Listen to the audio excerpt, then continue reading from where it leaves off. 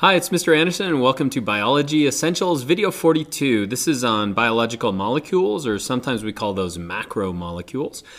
This right here is a picture of DNA that's been extracted. We do this every year in AP Bio. We take DNA out of a banana, and so you can hold it and wrap it around a little nichrome wire. Where is DNA? Well, DNA, remember, is going to be found in the nucleus, and so to get to it in our lab, we use soap to dissolve through the lipids in this membrane, we filter out the proteins, and then we eventually can add it to cold alcohol and it'll come out a solution. You can hold it on a little nichrome wire, the secret of life. But to get to it, we have to go through all the other macromolecules. In other words, nucleic acids like DNA and RNA are just one of 4 different types of macromolecules. And so in this podcast, we're going to spend a lot of time talking about the other 3. And so biological molecules, there are 4 different types: nucleic acids, proteins, lipids, carbohydrates. You simply have to memorize those and then memorize the monomers. So what are monomers? Well, monomers are the small building blocks that make up these biological molecules. In other words, the analogy I'll give you is those are like the letters that string together to make the words or even the stories. Biological molecules. Now let's start with lipids, because lipids actually are not made up of monomers. They're simply one monomer. Why are lipids important? Those make up all the cell membranes, but they're also a great source of energy. And what's a defining characteristic about them is that they have polarity. In other words, they're generally non-polar, but certain parts of certain lipids can actually be polar. Let's go to nucleic acids then. So nucleic acids are going to be the DNA and the RNA. The building blocks of those are nucleotides, which are simply a sugar, a phosphate group, and then a nitrogenous base. Why are nucleic acids important? Well, they carry genetic material and they pass it from generation to generation. Next are the proteins. Proteins really make up almost everything that you're looking at right now when you're looking at me. I'm mostly made up of proteins. Proteins, the building blocks of proteins are going to be amino acids. And what makes amino acids different is going to be their R group. It's just a portion of the amino acid that differentiates them from the other amino acids, but gives them really important characteristics in the structure of a protein. And the structure of a protein is what's important. Remember, lipids don't have monomers, but carbohydrates, or the sugars, are going to be the monomers of carbohydrates. So starch is an example of a carbohydrate, but regular sugar like glucose is a carbohydrate. Building blocks are going to be sugars, and depending on where we build off of those, where the bonds come, we can get different structures in sugar. Give us energy. Lipids are going to make up those membranes. Proteins make us, and nucleic acids are going to give us the genetic material. Now, if you have monomers, when we stack those monomers together, there's going to be clear directionality. In other words, in each of these, nucleic acids, proteins, and carbohydrates, depending on which direction we're adding the monomers, we're going to get different structures and different functions in each of those different molecules. And so, like I said, monomers are the building blocks of polymers. And so over here, the letters, the analogy is going to be that the letters, when you put them together, the monomers eventually become polymers. And the polymers are made of monomers. In other words, we can take monomers, put them together, and then we can have meaning. Now, what do I mean by putting them together? It's not like letters inside us. It's chemicals that are going to be bonded together. So an example, let me get a pen. Example would be amino acids. So remember, proteins are made up of amino acids. So here would be first amino acid 1, amino acid 2. They're not attached together, but we're going to attach them together to build a protein.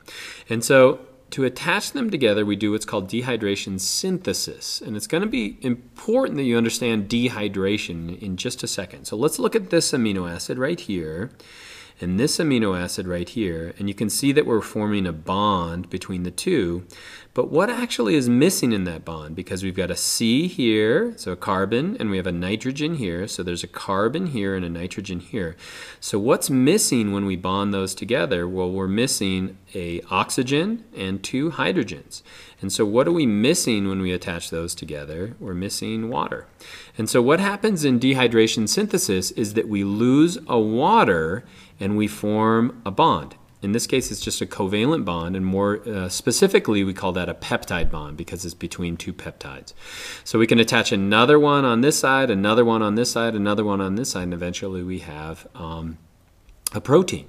Now, that's how we put sugars together, that's how we put amino acids together, and that's how we put nucleic acids as well as amino acids together. It's through a dehydration synthesis. Now, let's say we want to break them apart. How do we do that? Well, let's look. Here's our peptide bond again. How do we break that apart? Well, now we're going to add a water. And so if we add H2O here, that's going to actually break that, and now we're going to have monomer 1, monomer 2, those two amino acids again. And so where do we get the building blocks of proteins? We get it in our diet. So when I eat something, let's say I eat a big steak, what happens first? Well, that goes through my digestive system where hydrolysis occurs. We break that protein apart into its amino acids. Then I weave that back together again through a polymer to make a protein. That's what makes meat. So we get that through our diet.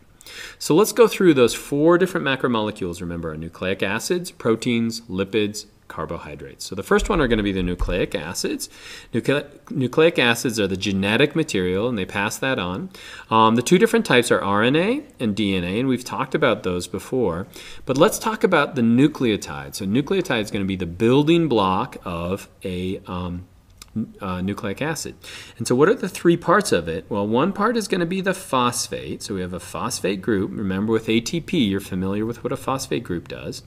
Next, we have a 5-carbon sugar.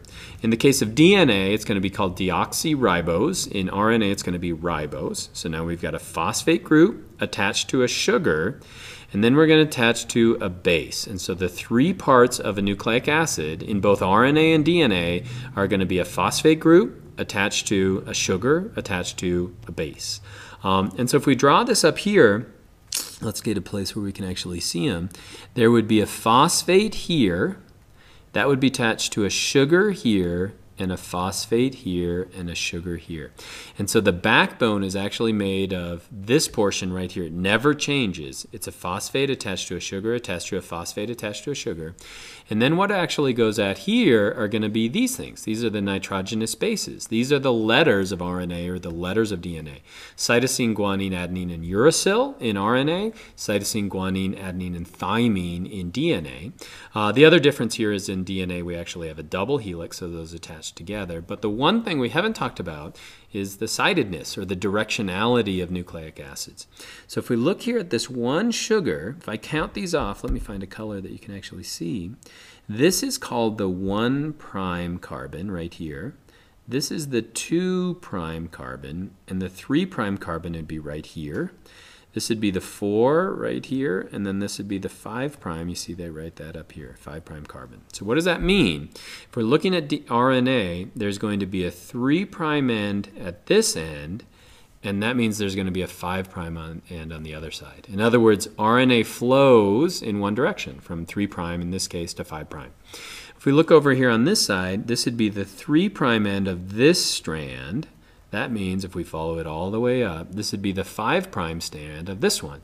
Likewise, this one runs in the opposite direction. This would be the 3' end, and this would be the 5'. And so when you see 3' and 5', what does that mean? It's just referring to that sugar. In this case, it's a deoxyribose if we're talking about DNA, and which carbon it's attached onto. So is DNA parallel? Yes, but it's also, we sometimes refer to it as anti-parallel. And what that means is that this one runs in this direction, and this one runs in the opposite direction. It becomes really important when we start copying our DNA. Okay, let's go to the next one. Next ones are going to be called proteins. Proteins are made up of amino acids, and this is myoglobin. It's one of the first ones that we got the structure of. You can see an alpha helix here. I don't see any beta pleated sheets. A pretty simple kind of a protein. What are the building blocks of proteins? Those are amino acids. And so how many are there? There are 20 amino acids. Those 20 amino acids make up the proteins that we're made up of. And so we have to get these 20 essential amino acids in our diet. But let's break down the parts of an amino acid. What do we got? Well, we have a carbon in the middle. We have a hydrogen off one side.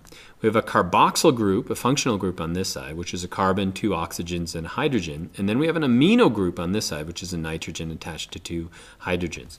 And so if you look through every one of these amino acids, they all have that. So this would be the carbon here in the middle, This would be our carboxyl group, our amino group. So every one of these amino acids has that same part to it. All of this up here is going to be exactly the same. So what makes every amino acid different is going to be the side chain. So all the stuff that's hanging off of these are the R chains. And you can see that we get different chemical characteristics. So these ones are going to be electrically charged. These are polar side chains. These ones are going to be hydrophobic. These ones right here would be hydrophilic. And so we're going to have chemical characteristics depending on what amino acid you are. You don't have to memorize all the amino acids, but you have to know that that's what gives the structure to proteins, because it's amino acid after amino acid after amino acid. And if you think about it, let's say I'm a hydrophobic amino acid, I'm going to fold myself really far on the inside of the protein to give it this specific structure. Now it also has directionality. Just like in DNA we had a 5' and a 3'. Well, what are going to be the sides?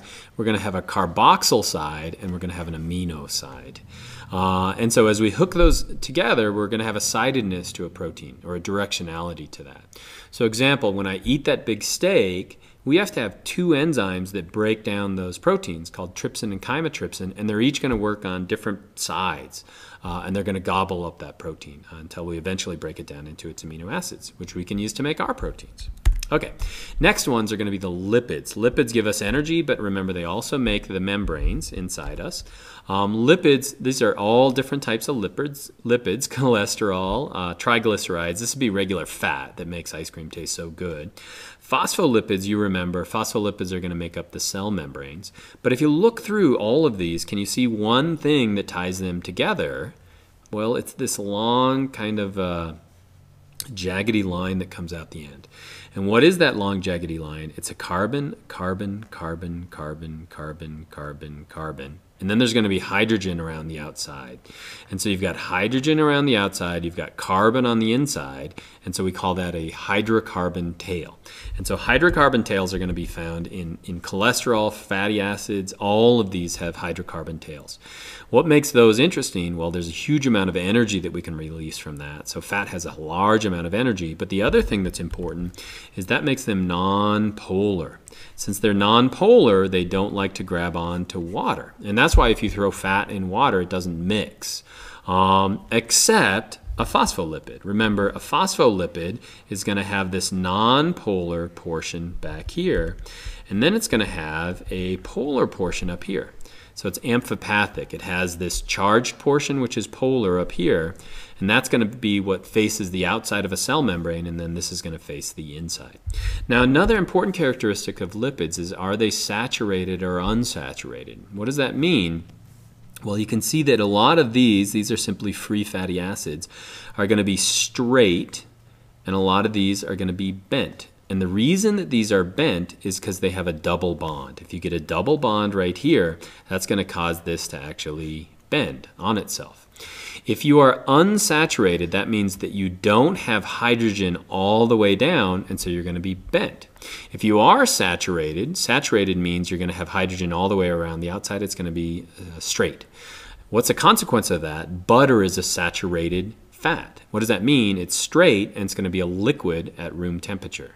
Margarine has had hydrogen added to a normally unsaturated fat, and that hydrogen, if you add it here, it can straighten it out. So margarine would normally be just a vegetable oil, but adding hydrogen, bubbling hydrogen through it, you can make it straight.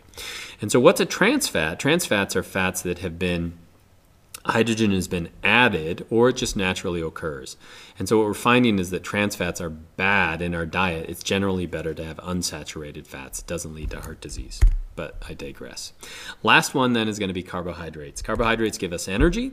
So all of this, what you talk about as carbs, is giving us energy, but it also can give us structure as well. So chitin, for example, in insects, or cellulose in plants, is structure. What's the building block then? The building block is going to be sugars. So glucose is that quintessential sugar.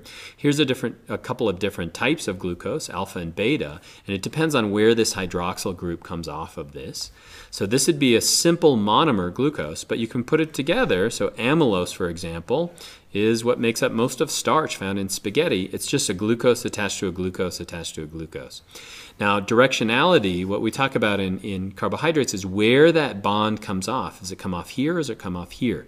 And that's going to give us the structure. So for example, amylose might be very linear, but glycogen is going to be you can have a big glycogen molecule that's almost spherical in shape. And so the bonding is important as far as carbohydrates go. So again, building block is going to be glucose, building block is going to be sugars. How do we put those together? How do we attach these together? It's going to be that dehydration synthesis. And so those are the 4 building blocks of life, 4 macromolecules. You should know what they are, what they do, what the monomers are, and I hope that's helpful.